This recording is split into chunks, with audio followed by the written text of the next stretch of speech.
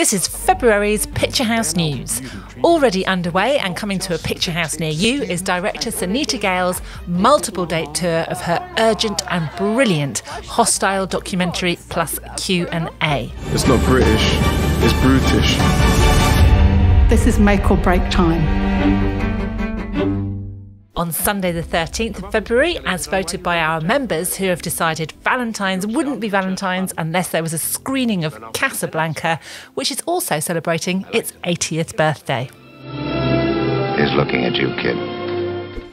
On February the 17th, National Theatre Live presents a thrilling adaptation of Philip Pullman's The Book of Dust, prequel to his Dark Materials from London's Bridge Theatre.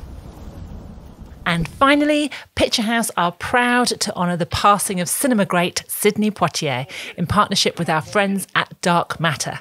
To celebrate his birthday on the 20th of February, there will be screenings of his films at many of our cinemas, and later that week, look out for some special events exploring his life and work at Brixton's Ritzy and Picturehouse Central in London. Incidentally, the Ritzy was nominated London's best cinema by Time Out readers, with 6 other picture houses in the top 25. That's it for this month. Don't forget to pick up a copy of your Picturehouse Recommends at your local picture house. See you again in March.